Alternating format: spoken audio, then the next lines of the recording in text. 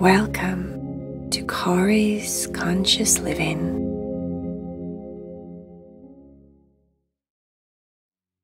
Hi guys, do you want to be in the cat club? Do you know what the cat club is? Heidi, Cherry and Vaya have an exclusive club for members to come and join. It's $7 a month. Every 7th of the month you get 3 exclusive Heidi, Cherry and Vaya stories that only you get to listen to. No one else that's not in the club gets to get these stories, so they're very special. If you want to know more about it, get a guardian or your mum and dad to help you to look at the link below the video to check out the cat club. Namaste, my little friend. Enjoy your story.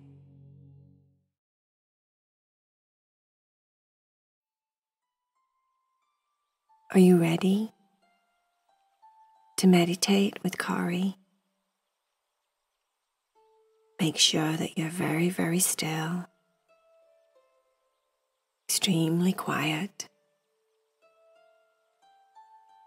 so that you can let go of your day and relax your body and allow yourself to eventually fall to sleep.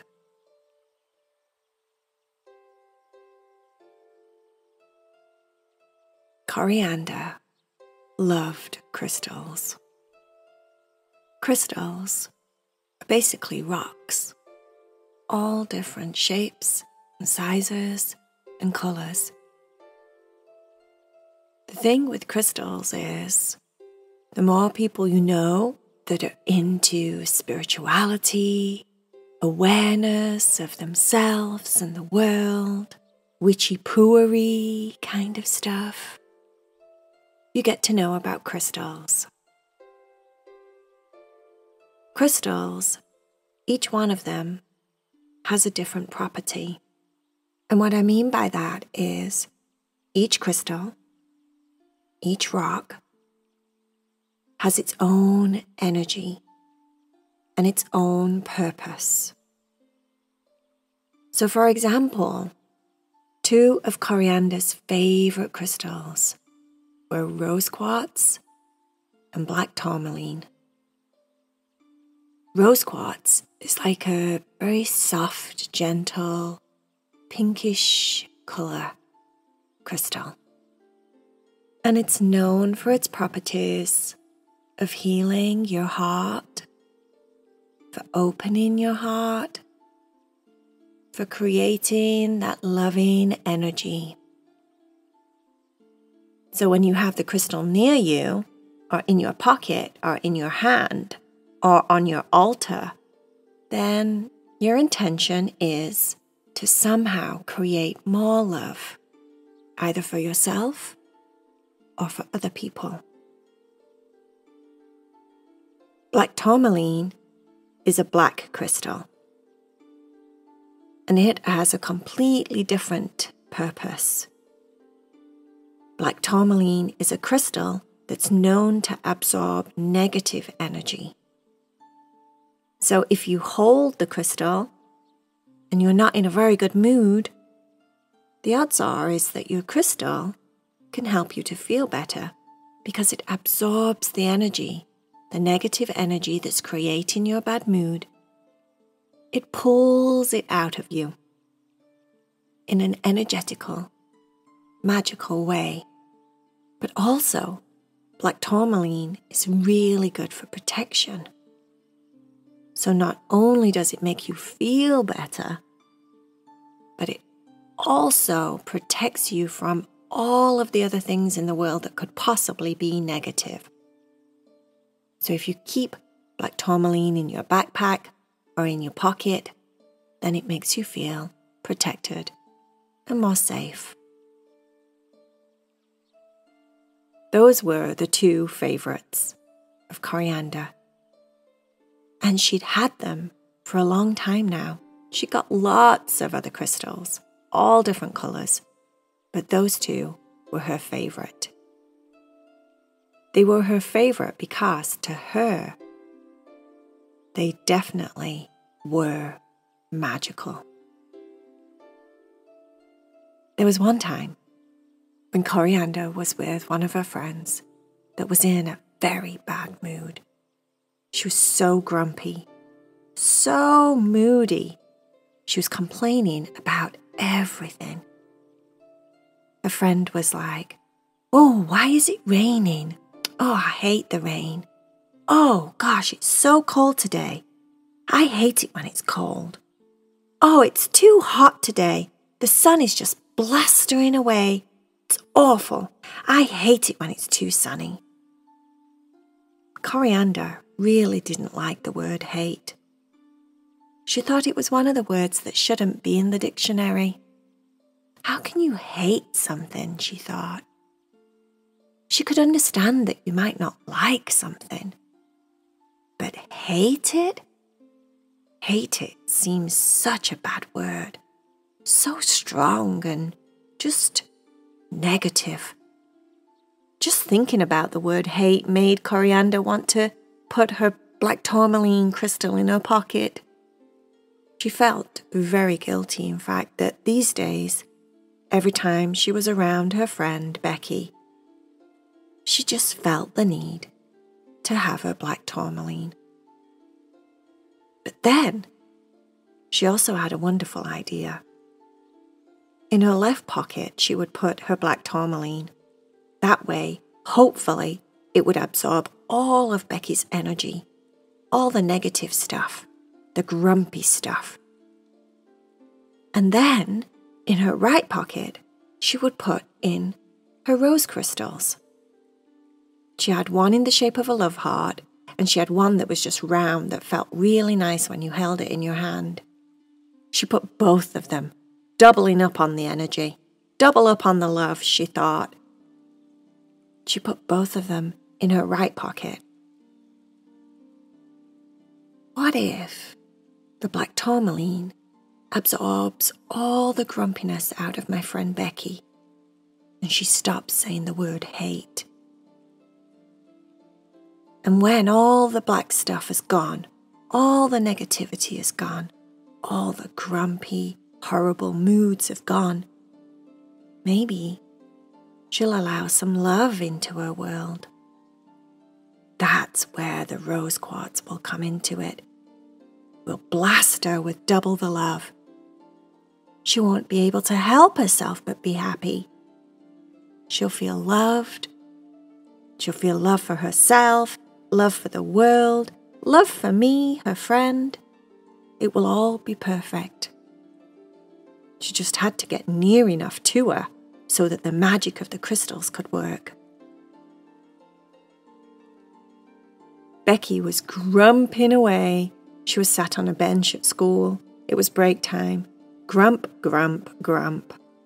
Oh gosh, my mum made me PB&J sandwiches. I really hate PB&J sandwiches. They're just so sticky and yucky.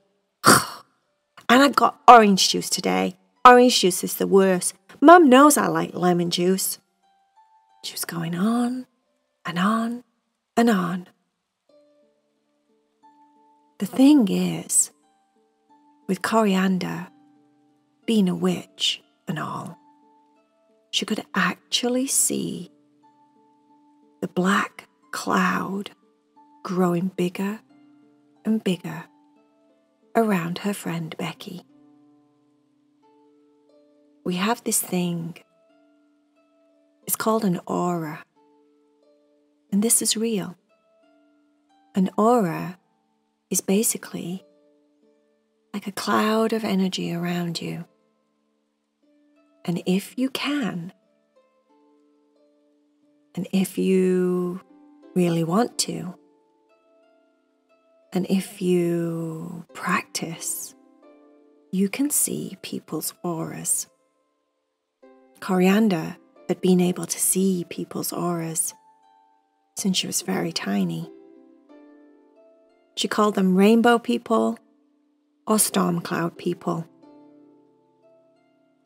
Her mum didn't know what she was talking about because her mum didn't see auras, but Corrianda did.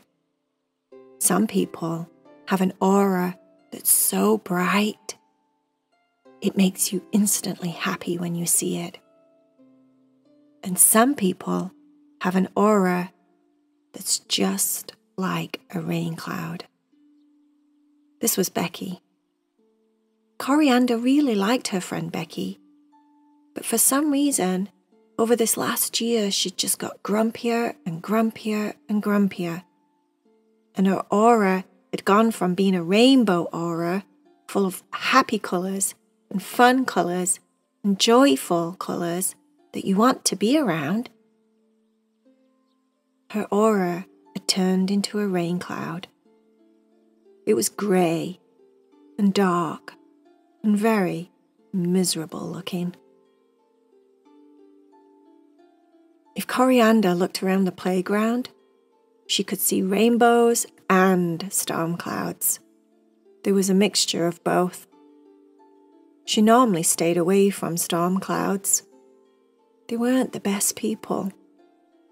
They tended to be a little bit grumpy or a little bit negative, angry, mean, just not very nice. And the energy around them, their aura, looked like a rain cloud just because of that. Lots of times Corrianda would find herself thinking, oh, I wish I could give everyone a rose crystal. I wish I could give everyone a black tourmaline just to make the world a better place. But let's face it, lots of people have never heard of crystals and their energy and their healing powers. And lots of people that have heard of them think that they're crazy and a load of rubbish. So her wish to change the world with crystals was probably a long ways away before it actually would ever come true. But that's beside the point. Right now, Corrianda had made it her wish to help Becky feel better, to take away her rain cloud and to bring back her rainbow. She just needed to get close enough. The thing was, Becky didn't really know very much about Corrianda's powers. All of her witchy powers, all of her magical powers. Corrianda, for some reason, never felt comfortable sharing them with Becky. So Becky didn't even know about crystals. So it wasn't like Corrianda could just say, hey, put these crystals in your pocket, Becky. They'll make you feel better. She had to do it in a cleverer, smarter way than that. Corrianda sat next to Becky, really close on the bench. Becky said, oh, do you have to sit so close? I hate it when you sit that close. I feel suffocated. Becky shuffled along the bench and moved away from Corrianda. Corrianda thought, oh, darn it. How is the magical powers of my crystals supposed to work if they don't get close enough? Corrianda said to Becky, I've noticed that you've been quite grumpy these days. Is there anything that you think you want to talk to me about? Is everything okay at home? Is everything okay with Mum and Dad? Has your sister been okay lately? Is something happening that you want to share with me that you haven't told me? Becky said, no. At first she looked a little bit defensive. Her face got all scrunched up as if she was going to say something really mean once again. But then it softened. And then it looked quite sheepish, like something was going on. And Corrianda had just discovered it. But Becky wasn't going to tell her. You can talk to me about anything, said Corrianda. We're friends. I'll just listen. Maybe just talking about it and having someone to talk to could make you feel better. Becky just shrugged her shoulders. I'm fine. Stop bothering me. Corrianda sighed out loud. Okay then.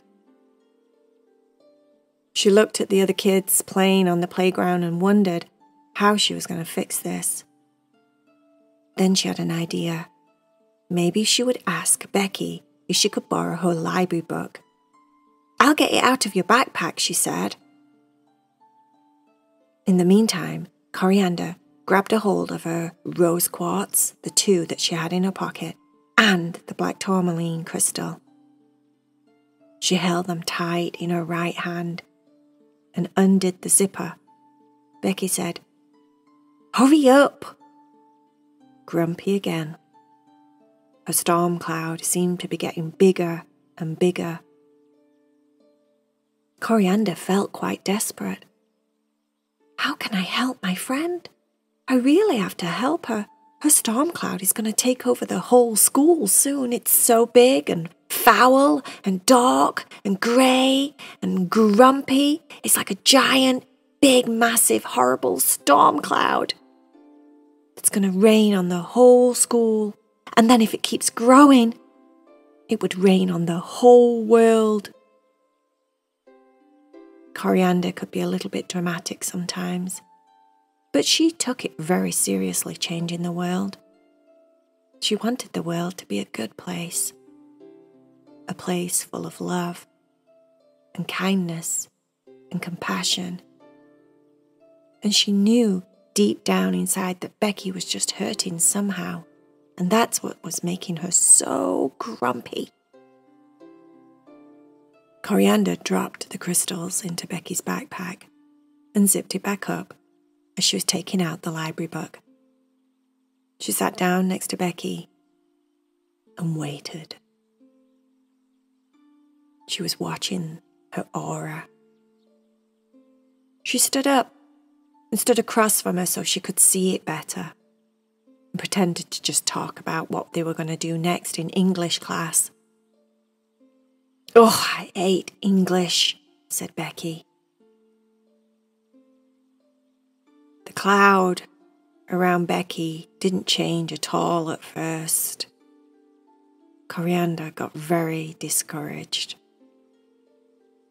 They got 5 minutes before the bell would ring, and then it was time to go to English class. This might not work, thought Corrianda. Oh, this is terrible. But then she noticed that Becky's rain cloud started to shrink. Just a little bit. At first she kind of blinked a few times and thought maybe it was her imagination. Maybe it was just wishful thinking. She was so desperate for Becky to feel happy again. But it was right. She was right. The storm cloud was shrinking. And at first, she noticed a ray of light coming right from the top of Becky's head. The light was like a golden yellow colour. Oh, it's working, she thought to herself, trying not to smile and overreact and get super giddy and happy and jump all over the place screaming, "Yes! Yes! Yes! For crystals!" That's what she wanted to do. Crystals are so magic! Crystals are so magic! But she didn't. She stayed calm and just carried on watching. As Rebecca's aura got brighter. Yellow, then pinks and oranges and purples, greens and blues started sprouting out of Rebecca's body, forming this shape all around her that just looked like Rebecca but bigger. Her aura was back to being a rainbow colour. The black tourmaline was doing its magic. The rose quartz was opening her heart and making her feel loved and good inside. Rebecca said, "I really like English. It's my favourite class. Corrianda's mouth dropped open. It was the first positive thing that she'd heard Rebecca say in the longest time. Oh, it's so nice to have my friend back. Then Becca proceeded to talk about all of her favourite things in the world, and what kind of day it was, and how great the day was, and how she really liked having a friend called Corrianda. And this backpack that her mum had got her was the best. Everything that came out of Becca's mouth was so positive. She just must feel good. Hooray for crystals. And in that moment, just a split second of sadness came into Corrianda's heart. If only the whole world knew the power and the magic of crystals. But then she smiled. She picked up her own backpack off the floor that had other crystals in it and started to walk to English with her friend, Rebecca, that was now a very happy girl. The end.